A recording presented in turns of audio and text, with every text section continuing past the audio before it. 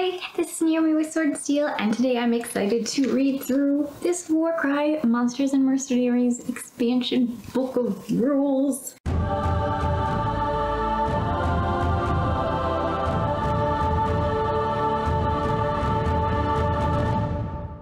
I'm so excited to read through this Monsters and Mercenaries, Savage Beasts and Deadly Heroes Clash. So we've got lots of fluff, but first let's see. Warcry Monsters and Mercenaries is an invaluable guide to adding the greatest heroes and most fearsome beasts of the mortal realms to your games of Warcry, whether they be a despotic overlord in thrall to the ruinous powers, a terrifying undead abomination, bestial worshipper of Gorko Morka, or a dauntless champion of order. Each will add new and exciting challenges to your games. Okay. What's this? Core rules for Age of Sigmar. Okay, so they're just giving you an idea of Age of Sigmar if you haven't branched out into that. Interesting. Oh, look at that. The Corvus Cabal are not doing so well against that Hydra. I can't wait to see the Hydra. Death for Hire. It looks like we've got the mercenaries, backgrounds of some of the mercenaries you can get. Ooh, that must be, I'm assuming, one of the beasts that you would face. Look at him. Oh, and look at him. Wow, look at those ruins. Look at that paint job. Isn't that awesome? Wow. That guy. Nice rock. Nice. Cypher Lords facing off against Bestial Glory. Ooh. Dark Oath Warqueen. Dark Oath Chieftain. Chaos Sorcerer Lord. Great Bray Shaman. Lord of Blights. Skull Grinder. Magister, and a Grey Seer. Wow, look at that model. That looks so awesome. Ooh, the Splintered Fang tests their newest venoms upon all manners of beasts. The fiercer, the better. Wow, look at that. When brute strength and unbreakable will clash, only one can walk away triumphant. Okay. Nice pictures. Ooh. A Knight Questor, a Lord Veritant, a Knight Heralder, Tidecaster, Soul Render, and Soul Scryer. Ooh. To fulfill their infernal pacts, a Dark Oath Chieftain will fight with or against all manner of warbands.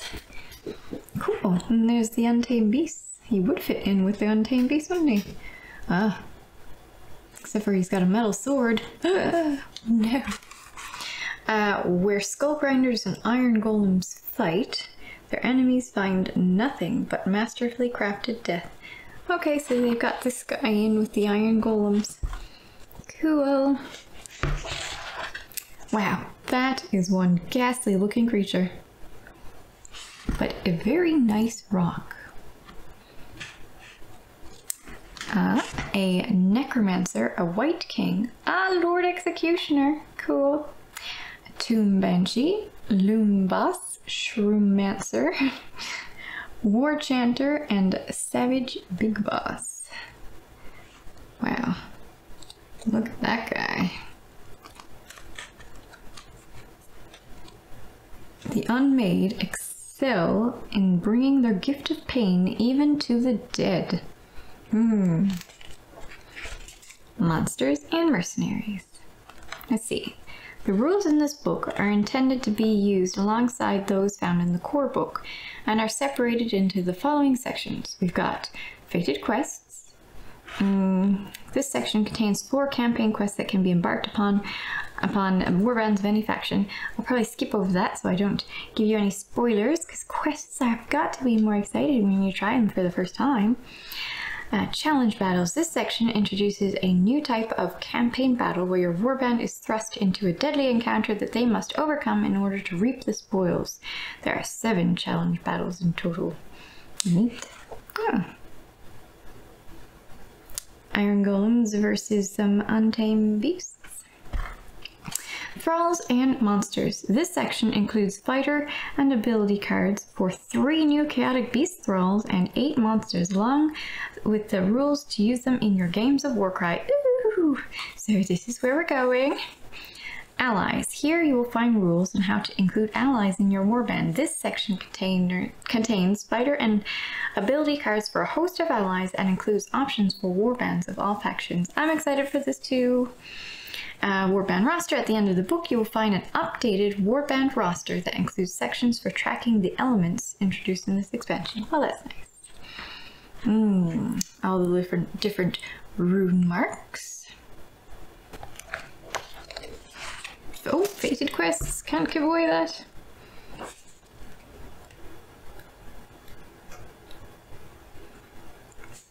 Challenge battles. Let's see. Well, let's just read how to play a challenge battle. When you challenge an opponent to a campaign battle, if both players agree, you can instead play a challenge battle. In a challenge battle, one player, referred to as the challenger, is attempting to overcome the challenge that has been set. This player's warband is referred to as the challenger warband. The other player, referred to as the adversary player, is attempting to thwart the challenger. Rather than controlling their own warband, the adversary player instead controls fighters that are referred to as adversaries. First, decide which challenge battle you will play, which player will be the challenger, and which player will be the adversary player. Each challenge battle has 4 sections: setup, special rule, battle plan, and spoils. The setup section of a challenge battle details how the players must muster their warbands. The challenger and the adversary player will have different rules they must follow. Neat. Adversaries do not have any destiny levels, artifacts, or command traits unless it is specifically stated otherwise. Okay. Here it says every challenge battle has a prerequisite and a stake. The prerequisites is the required number of dominated territories the challenger warband must have. If the challenger warband does not have the prerequisite, the challenge battle cannot be played. You know, we'd probably do a challenge battle without worrying about territories, because that just sounds fun. Cool. Can't give it those away. Ooh. Cool. Ooh, here we go. Thralls and monsters. On the opposite page, you will find 3 new types of thrall. Each of these fighters have the Chaotic Beast faction rune mark and the Thrall rune mark. These fighters can be included in warbands using the rules on page 49 of the core book. So basically in campaign battles. This section introduces a new type of fighter referred to as a monster. Monsters are fighters with the Gargantuan rune mark. Monsters are subject to the following rules. Deploying monsters. When monsters are deployed, they must be placed wholly within 5 inches horizontally of a deployment point instead of wholly within 3 inches. Makes sense. They are large. Monsters and treasure. Monsters can never carry treasure. Cool. Activating monsters. A monster can be activated 3 times in a battle round instead of only once. Cool. But each time it is activated, it can make only 1 action instead of 2. So, yeah. I wonder what their abilities are that you could activate 3 times. That's kind of cool. Each time a monster is activated, it can use 1 ability before or after its action. If a monster makes a wait action, its activation immediately ends. The monster is not said to be waiting, and the rules for waiting do not apply. I figured that. Move actions with monsters. A monster can climb and jump like any other fighter. However, if at the end of a move action its base is not wholly on a platform or the battlefield floor, it is said to have fallen. Cool. So you can have the edge sticking out of some of your guys, But this one you have to have all of its base wholly on the platform.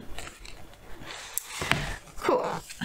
If a monster is said to have fallen, any part of the model's base can be placed on the point picked by your opponent instead of just the center.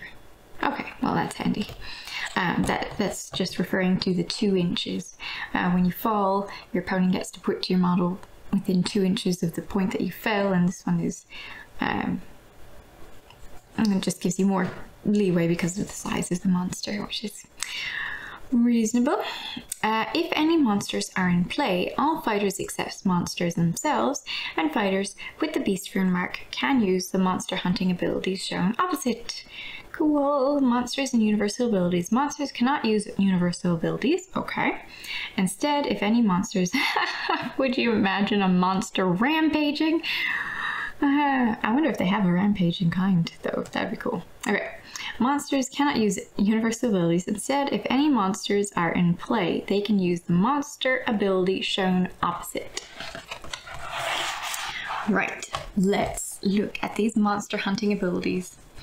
For a double, binding ropes. Pick an enemy fighter with the gargantuan rune mark within 1 inch of this fighter and roll a number of dice equal to the value of this ability. For each 4+, subtract 1 from the move characteristic of that fighter to a minimum of 3 until the end of the battle. Binding ropes. We didn't bind it completely though, we can still move. Still, probably pretty handy to keep them where you need them to be. Double, dodge and evade. Until the end of the battle round, add the value of this ability to the toughness characteristic of this fighter when it is being targeted by an attack action made by a fighter with the gargantuan rune mark. Wow, that's actually pretty nice. Though, if you have to add the value of this ability to the toughness against this gargantuan, I'm going to say that their strength are pretty horrible. Yeah. Double, jump on its back. That's so fun. Oh, we've got to do that. Pick an enemy fighter with the gargantuan rune mark. Until the end of the battle round, if that fighter starts a move action within 1 inch of this fighter, then after that move action, you can remove this fighter from the battlefield and set them up within 1 inch of that fighter. So yeah, he's really just jumping on his back and moving along. That's so cute. Go for the eyes. Triple. Go for the eyes. If the next attack action made by this fighter, this activation that targets an enemy fighter with a gargantuan rune mark scores any critical hits, cool. Subtract 1 from the attack's characteristic to a minimum 1 of attack actions made by that fighter until the end of the battle. So yeah, they're blind, really neat. Triple, gutting strike. Add double the value of this ability to the damage points allocated by each critical hit. Wow. From attack actions made by this fighter, this activation that have a range characteristic of 3 or less that target an enemy fighter with the gargantuan rune mark. Still, that's cool. That's one nasty. I mean, you can only get it with a critical hit, but that could be some nasty damage. Yeah. They are going to have lots of hit points, aren't they? Well, of course, they're monsters. They should. Unless, I guess, they're really, really nasty. Quad. Taunt.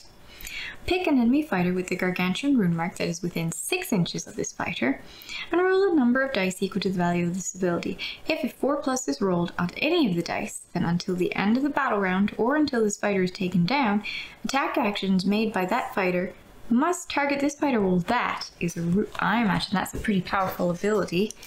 Getting them to constantly attack ones that are no relevance to the victory condition. That seems pretty cool. I guess that's why it's a quad. Cool. Right. Let's look at these monster abilities. Monstrous Reach. Until the end of this fighter's activation, do not count the vertical distance when measuring the range for attack actions made by this fighter. Well, that makes sense. I mean, he's going to be huge, so that's cool. That's just a double. Triple, Dragon Maul. That already sounds nasty. Pick an enemy fighter within 6 inches of this fighter, remove that fighter from the battlefield, and set them up within 1 inch of this fighter. Then roll a number of dice equal to the value of this ability. For each 4+, allocate 3 damage points to that fighter. Okay, that could so easily just murder a guy, and that makes so much sense. I like that. I mean, it's horrifying, but it's totally, I'm totally going to be using that all the time if I'm a monster. Absolutely. All right. Quad, demolishing rampage. Of course they've got a rampage, but it's not just a rampage, it's a demolishing rampage. Okay. Oh, terrain feature. Alright. Pick a terrain feature within 1 inch of this fighter. In an order of your choice,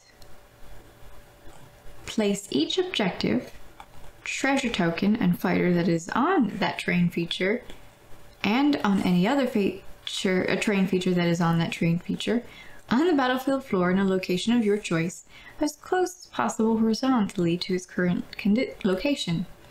Then, in an order of your choice, each fighter placed on the battlefield in this manner suffers impact damage. Then, remove the terrain features. That is pretty cool. They just completely destroy whatever you're standing on, and you're on the floor in rubble. That is very flavorful, I think. Not as horrifying as, you know, the quad for Rampage, but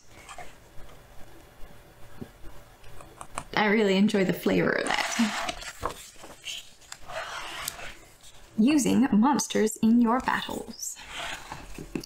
Monsters can be used in games of Warcry in the following ways. Twist cards, monsters with the chaotic beast. Oh, right!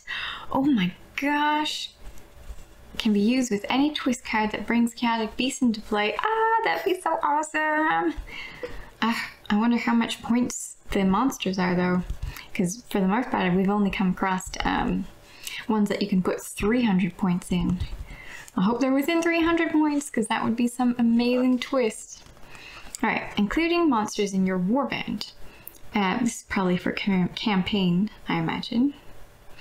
Every monster has one of the following faction rune marks: Chaotic Beast, Monsters of Order, Monsters of Death, or Monsters of Destruction.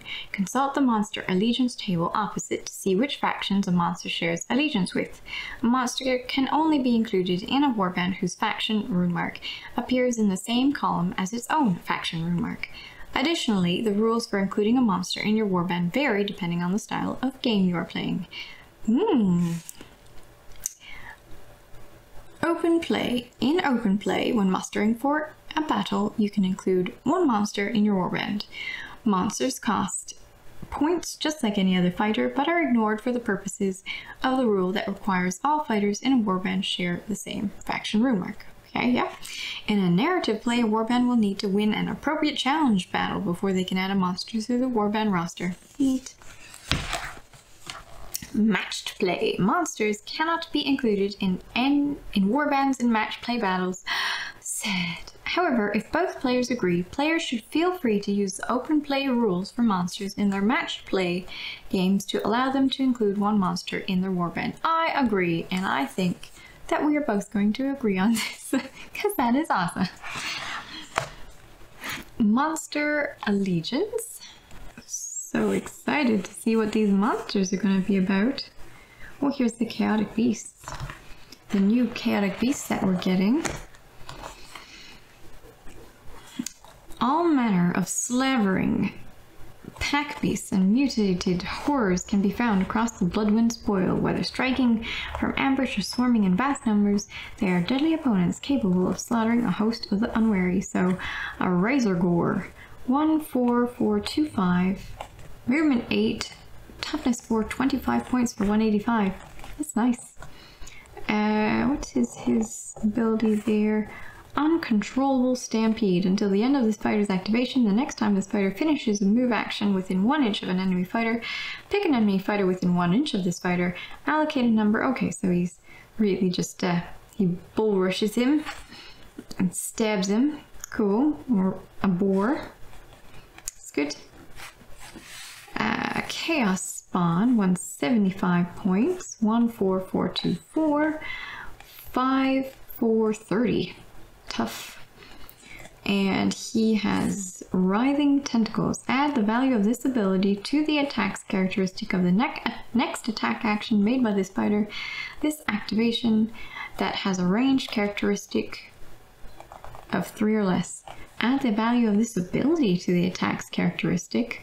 Nice. That'd be nasty. He already has 4 attacks, so that could be pretty horrifying. 175 points. Chaos Warhound. Oh, only 70 points.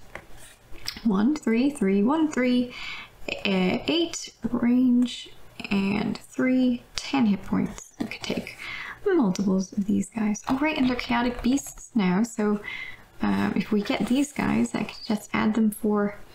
I mean, why wouldn't you just add a monster if you got a twist card? But if you didn't have the monster or didn't fit, you can now add these guys in as your possible chaotic beasts. And what was his ability? Was that one? Where is it? This one. Outrunner of Chaos. Add half of the value of this ability rounding up to the move characteristic of this fighter for the next move action they make this activation. So that's cool. He'd get far. I guess as a thrall he'd be pretty handy. Chaos Gargant. Oh, here we are. Okay, first things first. Who has 300 or less points? 305, 330, 355, 295. Well, let's just look at this one first because he could come out potentially in a twist. A Cygor. A Cygor's single staring eye. Oh, it's a Cyclops-ish. Oh, Cygor. Cyclops Minotaur. Got it. Cygor's single staring eye is attuned to the flow of magic. They hunger for the bright souls of spellcasters and others steeped in the power of sorcery, and with their huge strength can hurl chunks of masonry with their great accuracy. We saw a picture of him earlier, didn't we? There he is. This guy, the Cygor. Oh, he's got a damage points table. Neat. Oh, it looks like all of them do. Well, that's a neat little feature. Gets you accustomed to damage tables in Warcry. Alright, so range 2, 4, 4, and that's dependent on how much damage he's taking. And well, let's see. 0 to 10 damage. How much? Okay, it's 50 health. Wow. Alright, 2, 4, 4. Strength? Toughness is only 4. That's a little bit surprising, but I mean, the guys do have to try and take him out somehow. Yeah, I suppose he doesn't have any much clothes on, but you know. And 50 health. Cool. And so 0 to 10 damage points, his movement is 6, and he does 4, 8. Wow. He's just gonna slay through little guys. And then he goes down slowly. In the next 10 point bracket, he's 5, 4, 6, and then 4, 3, 6, and then 3, 3, 4, and then 2, 2, 4. Even when he's nearly dead, I mean, he probably doesn't want to move anywhere, and he can still do 2, 4 with 4 attacks damage. So he is going to hurt you so badly for a very long time. That's really cool. Shall we look at his Cygor abilities? We could look at his Cygor abilities, but I kind of just want to look at what the other stuff does, and you can check out his Cygor, his abilities. Alright, so Chaos Gargant. Not a twist, he's over 300 points, unless there's a twist I haven't seen that is more than 300 points. But Chaos Gargant, he is also 50, also toughness 4, 2, 4, 5, so 1 better in strength, and 6, 4, 8, 5, 4, 3, 3, 3. Okay, so it's the same. So probably the abilities would really vicious headbutt. Alright, I'm gonna have to read this one. Pick a visible enemy fighter within 1 inch of this fighter and roll a number of dice equal to the value of this ability. For each 4+, allocate a number of damage points to that fighter equal to the value of this ability. That is so nasty. A Gorgon. 50 hit points, 4 toughness, 2, 5, 6. Oh, nasty. Also the most expensive thus far. And ooh, 4, 10, 4, 8, 3, 8, 3, 6, 2, 6. So quite nasty. Same movement. All of them move at 6 thus far in general. Nasty. Let's look at his quad. Ravenous Bloodgreed.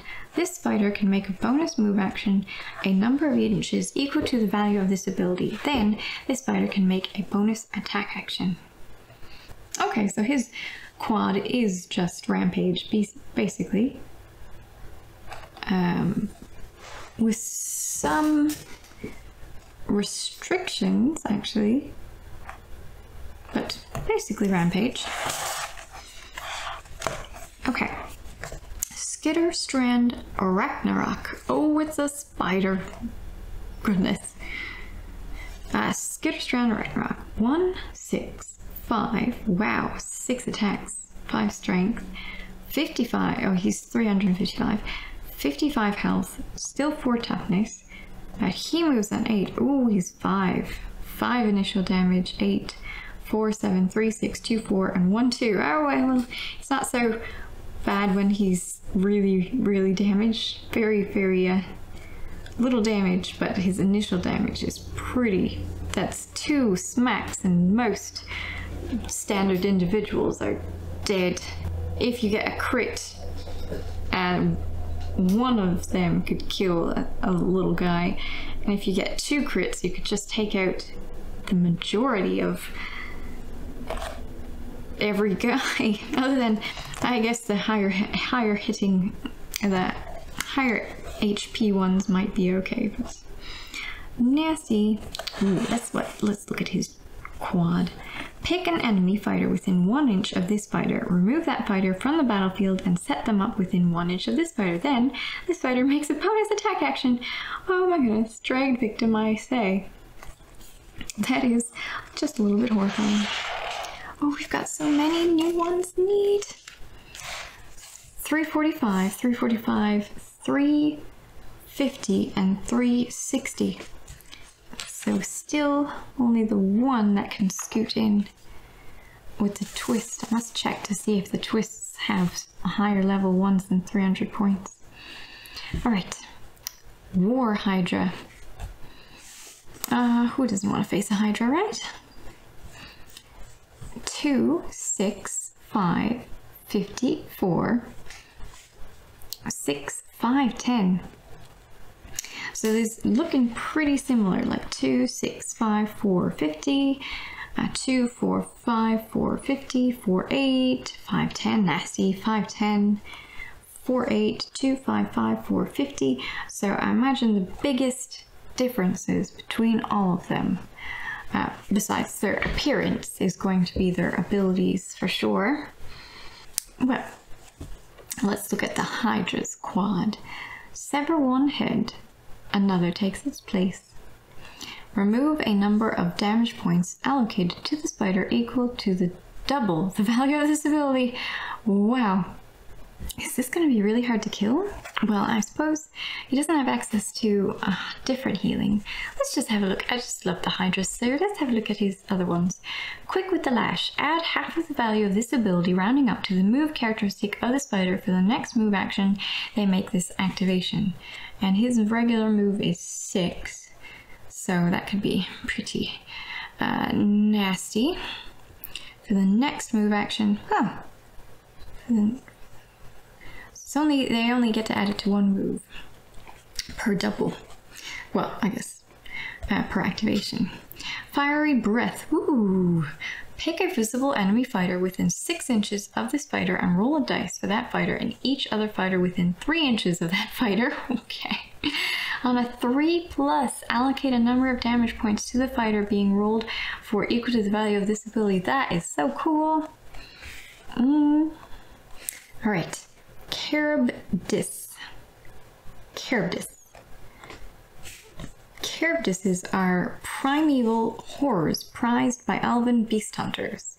When threatened, they are capable of emitting a howl that chills the very soul, rendering their prey easy pickings to be soon devoured. This has the same ability as the Hydra. You get to add half the value of this ability to the move test trick, and their move characteristics also. 6. Abyssal Howl. Roll a dice for each enemy fighter within a number of inches of this fighter equal to the value of this ability on a 3+ until the end of the battle round. The fighter being rolled for cannot make move actions or disengage actions. They're frightened. That could be pretty cool for objective-based victory conditions. Not being able to move or disengage is pretty nasty. For each enemy fighter within a number of inches of this fighter equal to the value of this ability. Nasty. And then Spiked Tail. Allocate a number of damage points to all visible enemy fighters within 3 inches of this fighter equal to the value of this ability. So one way you could do it is you activate once. Oh right, he has 3 activations. So you activate, do the Howl, and then do the Spiked Tail, your next activation. And then do the Spiked Tail again, your next activation. All while hitting 6 times. Pretty cool. Alright, let's look at the Terrorgeist. The piercing shriek of a Terrorgeist is enough to shatter the mind of any who hear it. 2, 4, 5, 4, and 50 points.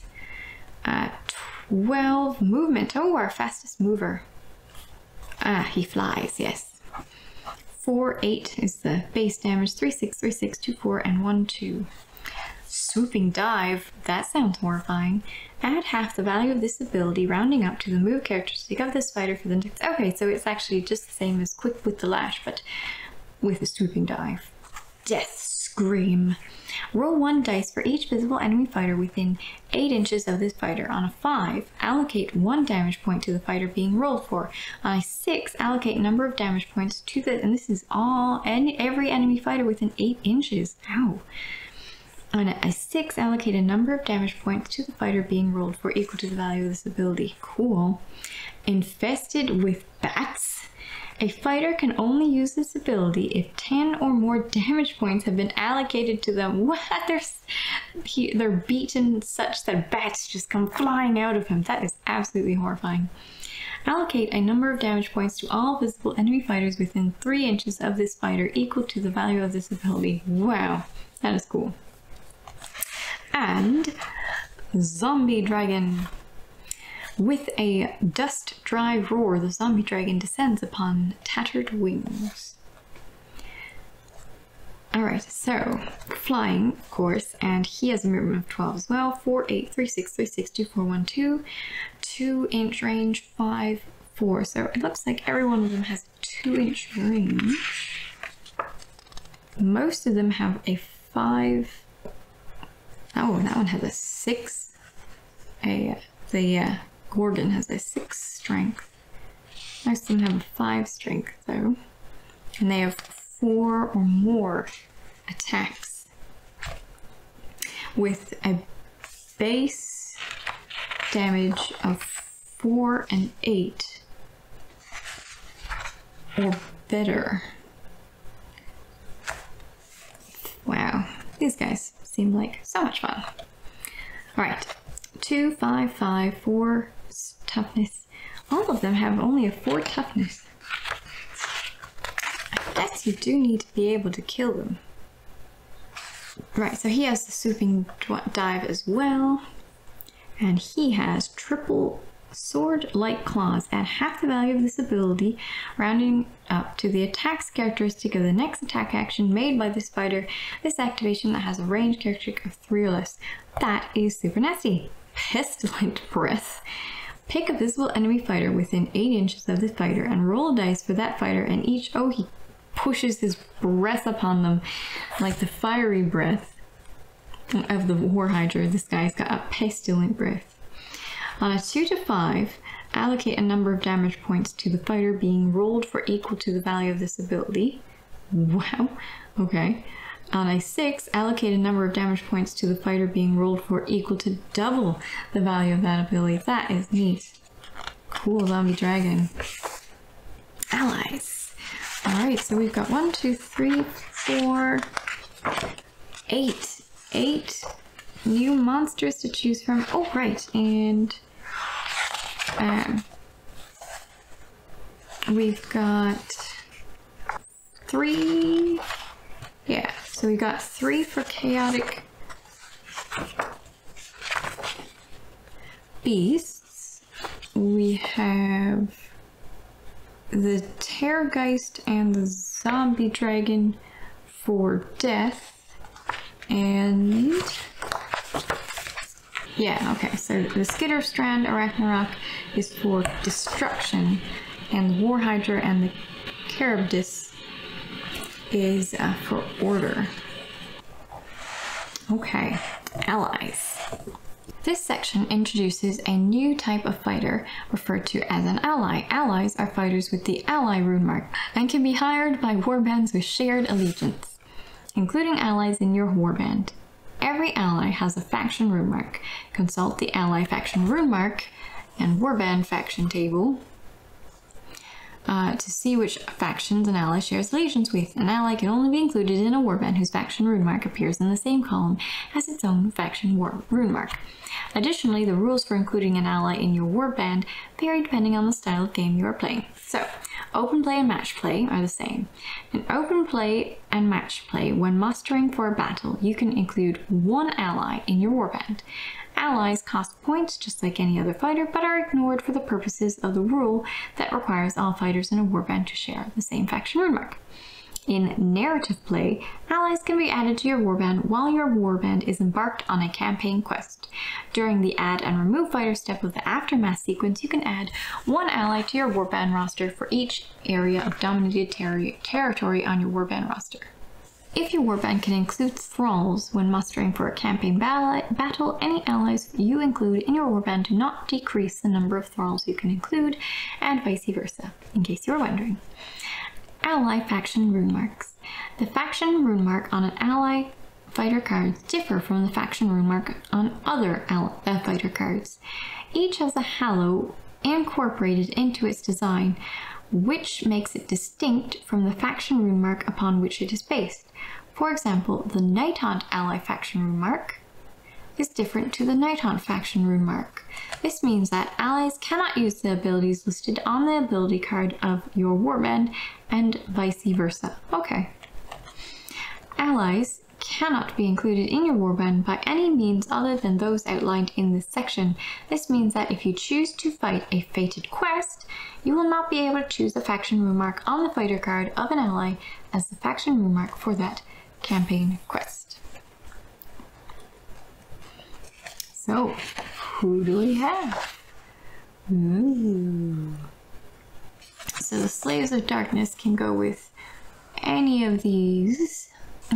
Untamed Beasts, Iron Golems, Unmade, Corvus Cabal, Cypher Lords, Splintered Fang, and 2 that haven't come out yet.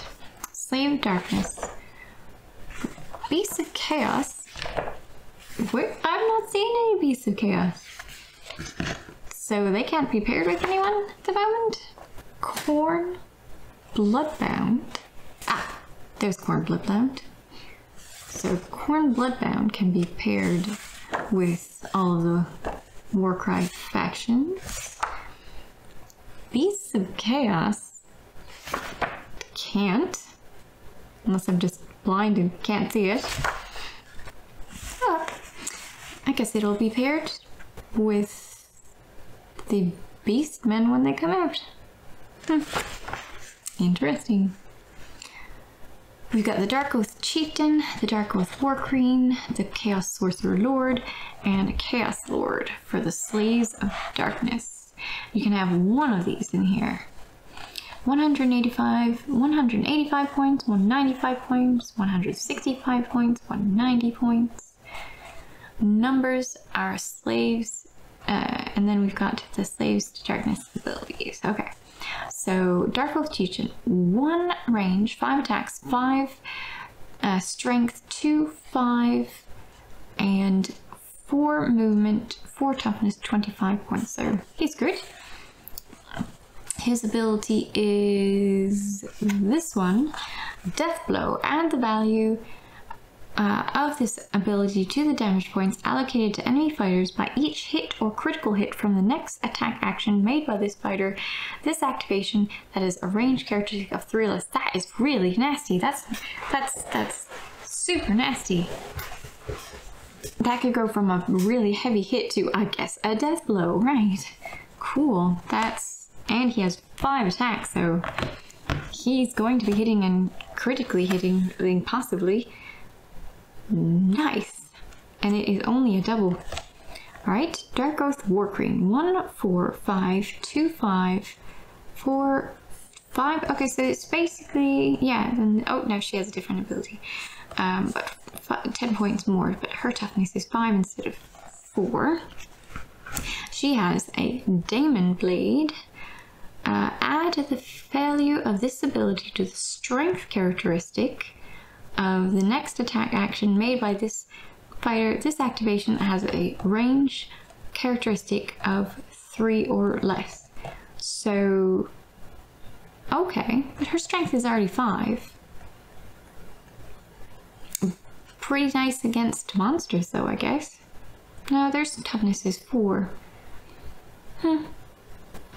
What is it? Then a lot of the Night Hunt have a toughness 5, so it would be nice to get in there a little bit more if you happen to have a double you'd like to use, so neat.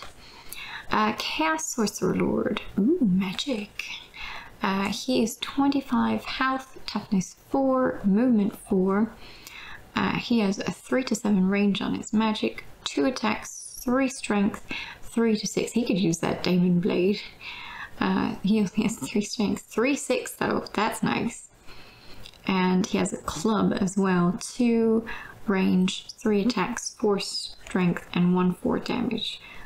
He's nice. Let's see, Demonic Power. Pick a visible enemy fighter, a visible friendly fighter within 8 inches of this fighter. Until the end of the battle round, add 1 to the strength and attacks characteristics of the next attack action made by that fighter that has a ranged characteristic of 3 or less. That's nice. It was only on a double. 8 inches. Lots of flexibility. Well, I suppose not amazing flexibility, but pretty nice flexibility on who you're going to give it to. I like that. And he's got range himself, so he can stay out, and he really should. He's definitely better at a distance, though. Well, he could use it on himself, so that makes him even better for sure. 3 attacks and 4 toughness is alright, particularly with 3 and a 6 damage. Oh wait, that fighter has a range characteristic of 3 or less. Okay, so he can use it on himself, but he can't use it for that ability. Never mind. Chaos Lord. 2 inches range, 3 attacks, 5 toughness, 3 6 damage. Nice damage. And 4 movement, 4 toughness, and 25 health. And what is this ability? Oh, it's the Daemon Blade. Okay, so he has the Daemon Blade and the Will of the Gods. Until the end of the battle round, add 1 to the move characteristic of friendly fighters that are within 6 inches of this fighter at the start of their activation. That's neat. Good for taking objectives and running after really fast, important guys. So Beasts of Chaos, I guess these will, he can't really be used with anyone yet, so I guess he'll be usable for when they come out with Beasts of Chaos cards for Warcry, which they haven't yet. 4 movement, 4 toughness, 25 hit points, 3 to 7, 2, 3, so same as his spell. He does his own spell. 2, 3, 4, 1, 4. Actually, he's exactly the same as this guy. Yes, exactly the same, but he's a shaman for the Beast of Chaos versus a Chaos Lord. So cool. Khorne Bloodbound. Ooh, Aspiring Deathbringer. Exalted Deathbringer with Impaling Spear. Exalted Deathbringer with Ruinous Axe. Skull Grinder. Slaughter Priest with Blood bathed axe, and slaughter priest with wraith hammer and hackblade. And you can use all of these guys with any of the warbands. Nice! Look at their points. 200, 200, 200, 190, 210, and 205. Reasonable. Now, what does it do? One range, 5 attacks, 5 strength, 2, 5, 4, 4, 30. Wow. That is nice. I'd use them for 200. Good thing you can only bring one of these guys in. You would totally try and use more than one. Right, and his ability is Slaughter Incarnate. Until the end of the battle round, add half the value of this ability, rounding up, to the damage points allocated to enemy fighters by each hit or critical hit from attack actions made by friendly fighters that have a range characteristic of 3 or less whilst that friendly fighter is within 8 inches of that fighter. Wow, cool. He gets in a little group with your friends and you slaughter. That's cool. Let's see, what else? Exalted Deathbringer with Impaling Spear. Spear at 2 range, 3 attacks, 5, 3, 6. That's good. 4 movement, 4 and 30. 4, 4, 30, 4, 4, 30, 4, 4, 32, 4, 4, 32. So pretty similar in that. 3, 6, and his ability is Skulls for the Skull Throne. A fighter can use this ability only if an enemy fighter has been taken down by an attack action made by them this activation. Pick a visible friendly fighter within 8 inches of this fighter. That fighter can make a bonus move action, then they can make a bonus attack action. Okay, so it's like a rampage after someone kills someone. Neat. A fighter can use this ability, so after he kills someone, he goes and lets someone else, or himself, make a move, go on a rampage. Cool. And 200 points. Yep, I'd use him too. The decision then would be, which one do you use? I assume that's going to be a really hard decision. Exalted Deathbringer with Brunus Axe. Okay, so he has the same ability as the other Exalted Deathbringer, except, okay, we've got a range of 2 inches with 5 strength versus a range of 1 inch with 6 strength. Otherwise the same. I don't know who I would use. I mean, I definitely like the 2-inch range. That's really nice. So I guess I would use this one.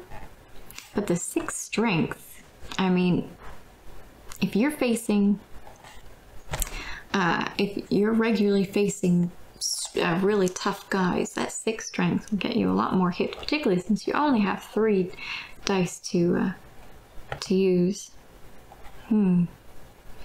Indoors. Oh, there's one that everyone can use. Yes, one that blood for the. Of course, they have blood for the blood god. A fighter can use this ability only if an enemy fighter has been taken down by an attack action made by them. This activation, this fighter makes a bonus move action or a bonus attack action. Nice. Of course they have blood for the blood god. Khorne Bloodbound without blood for the blood god. What would that be? Alright, Skull Grinder. So he's 190, 10 points less than the other guys. 4, 4, 30, so same toughness, movement, and hit points. He has a range of 3, which is always nice. Only 2 attacks, but strength 5, and his base damage is 3, 6. Now what is this ability? Fiery Anvil. Add the value of this ability to the strength characteristic 5 of the next attack action made by this fighter. This activation that has a range characteristic of 3 or less. I wish he had more attacks, but he does have a range of 3. Monsters can't use the universal abilities. Did they say what their allies could use their universal abilities? Because that would be nice if he could use Onslaught with that. monsters and universal abilities. Monsters cannot use universal abilities. Okay, so it specifically says under these thralls and monsters that monsters can't use universal abilities, but I do not think, yeah, I don't see anything about allies not using universal abilities, so yeah, so he could use Onslaught and be even better. What does the Slaughter Priest do for 210, 4-4-32, 1-3-6-3-6? That's nasty. And Slaughter Priest, you kill someone of your own guys. Blood Boil. Pick a visible enemy fighter within 14 inches of this fighter and roll a number of dice equal to the value of this ability. For each 4+, allocate D3 points to that fighter. Gosh darn it, you're vicious. Wow, that is horrifying. 14 inches. You think you're safe, but he boils your blood. Wow, that is so nasty. 1-3-6-3-6. Okay, he's the winner for me thus far. I don't know what you guys think, but I'm gonna try him out. Slaughter Priest with Wrath Hammer and Hackblade. Ooh, 2 different abilities. I like the flexibility. Oh, he's can blood boil too. Oh my gosh, Slaughter Priests are so nasty. 4-4-32, 1-4-5-2-5 versus 3-2-4-1-3. All right, Disciples of Tzeentch. We've got a Magister, Zangor Shaman, Orgroid Thaumaturge, Gaunt Summoner on disc, and Gaunt Summoner. Those are some creepy people. Yes, Tzeentch. Basically the same. The Magister is 3-7 range for a spell, 2-3-3-6, 4-4-25, 165. Except for he's using a sword with 1 inch, 3 attacks, 4 and 2-4. Now, the Disciples of Tzeentch can be used by any of the warbands as well. So, what would you choose? There's so many choices. You've got to try all of them out, I guess, until you figure out ones that you like. And then the flavor, well, let's see, what do they, okay, he doesn't have any special ability, but they all have access to Locus of Sorcery.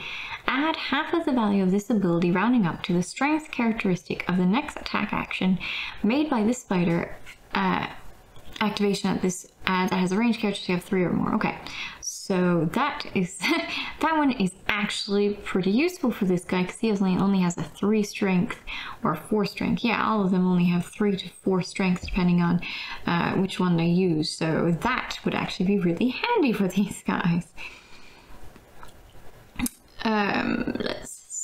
Looks like they're pretty, wow, who are you? Of course you fly. The Zangor Shaman has a movement of 10, toughness 4, 25 hit points, and same spell, basically the same sort of attack with his bite, except for he has 1 more attack, but he's 260 versus 165. Flight is really nice, though. What is his ability? That Visions of the Future for a triple. Pick a friendly fighter that has not activated yet this battle round, and that is within 9 inches of this fighter. You can activate that fighter immediately after the activation of this fighter ends. Pick triple Visions of the Future. Pick a friendly fighter that has not activated yet this battle round, and that is within 9 inches of this fighter. You can activate that fighter immediately after the activation of this fighter ends. Well, that's nice. That's pretty powerful. And he is the only one here that can have that ability. Maybe that's why he's so much more than this one. It is pretty powerful. And of course he can fly, and I have determined that flying units in Warcry is pretty powerful. Orgroid Thaumaturge. 4-4 35 hit points instead of 25. Same spell. Very similar, 2 range, 3 attacks, 4 toughness, 4 damage. He has this ability, which is Brutal Rage. A fighter can only use this ability if 15 or more damage points are allocated to them. Add half of the value of this ability, rounding up to the strength characteristic of the next attack action made by this fighter. This activation that has a ranged characteristic of 3 or less. Gaunt Summoner. Similar, and has Warp Tongue Blade. Oh, he's also a flyer, 10 inches, 430. So similar to this one, also 260 points. With this ability, which says Warp Tongue Blade, pick a visible enemy fighter within 1 inch of this fighter and roll a number of dice equal to the value of this ability. On a 2 to 5, allocate 1 damage point to the fighter being rolled for. On a 6, allocate a number of damage points to the fighter being rolled for equal to the value of this ability. So nice. And then Gaunt Summoner. Gaunt Summoner and Disc versus Gaunt Summoner, which is 170 points versus 260 points. Range of 2. With 3 attacks for 1 on the damage instead of 2, so that is a downer. Oh, and he doesn't fly. 4, 24, still nice. Let's see, we've got Skaven. Who can Skaven go with? Skaven can go with any of the war bands, any of the Warcry original war bands. And Maggot, Kin of Nurgle, also can go with any of the Warcry. Lord of Plagues and Lord of Blight. Same sort of thing as what's over here for 125 points. Movement 5 instead of movement 4, which is nice. Consume Warpstone Token. Roll a number of dice equal to the value of this ability. For each roll of 1, allocate 1 damage point to this fighter. What? For each roll of 1, allocate 1 damage to this fighter, okay. For each roll of 4+, add 1 to the damage points allocated to the enemy fighters by each hit or critical hit from the next attack action made by this fighter. This activation has a range characteristic of 3 or more. Well, that's kind of neat. It consumes the Warpstone. Cool. Strike and Scurry Away by this guy, the Claw Lord, 145. Only 3. Oh yeah, he's only at 3 toughness too. They're little rats. 22, 1, 5, 4, 2, 5. Nice damage and a number of attacks though. Strike and Scurry Away. This fighter makes a bonus attack action, then they can make it a bonus disengage action. It is exactly what it says. Cute. Stormcast Eternals, Warrior Chamber. Ooh! Alright, I'm not going to go through all of their stats, but I will at least read out what, who you can add, and yeah. So, you can add a Lord Celestant for 205 points, a Lord Castellan for 210, a Lord Veritant for 190, Knight Quester for 220, Knight Vexillor for 180, or a Knight Heralder for 195. And they have their own various abilities. We have a Daughters of Cain that you can add, a Hag Queen or a Slaughter Queen for 130 or 150 with a couple of abilities. Idenith Deepkin, yeah, I'm assuming that these guys you can only add it to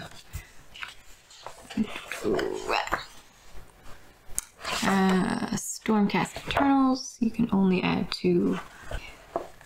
Okay, so you can add a ally from Daughters of Cain, Stormcast, or Idenith Deepkin to Daughters of Cain, Idenith Deepkin, or Stormcast. So that's cool. And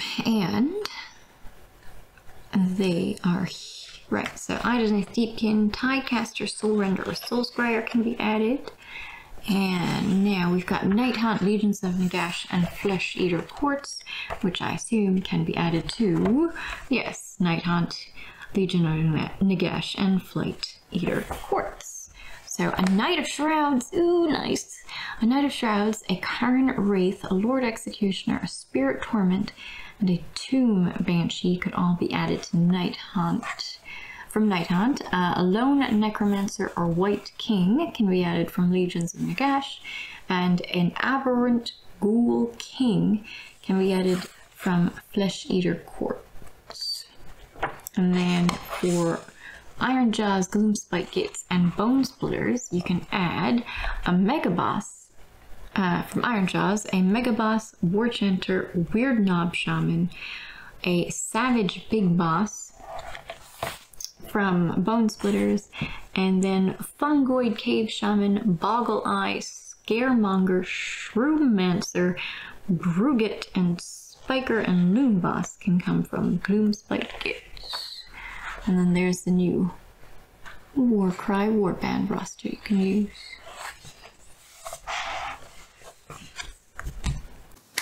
Well, that was super exciting. I am really excited to get those allies into combat right away. I actually already have some because I was building another Age of Sigmar army, and some of them can immediately be played in our next Warcry battles, so I'm so excited to try that out.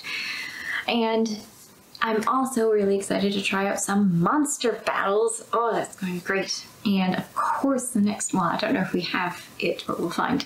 Well, yeah, we don't have one at the moment, but we'll have to acquire one.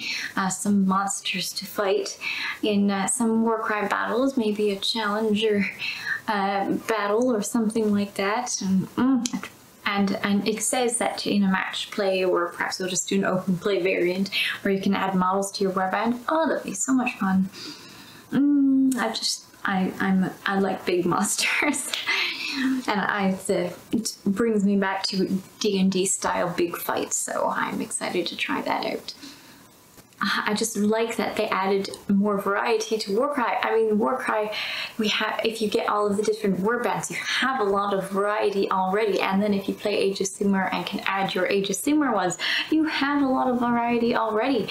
But they added some more variety. I mean, you could do so much with this game. I just love it. If you liked the video, please like, and if you'd like to see more Warcry and wargaming and Warhammer related material, please subscribe to our channel and hit that bell notification so you can see our next video right away. Thanks for watching, have a great one, and enjoy playing with your mercenaries and your monsters. I know we are going to have a great lot of fun. Bye!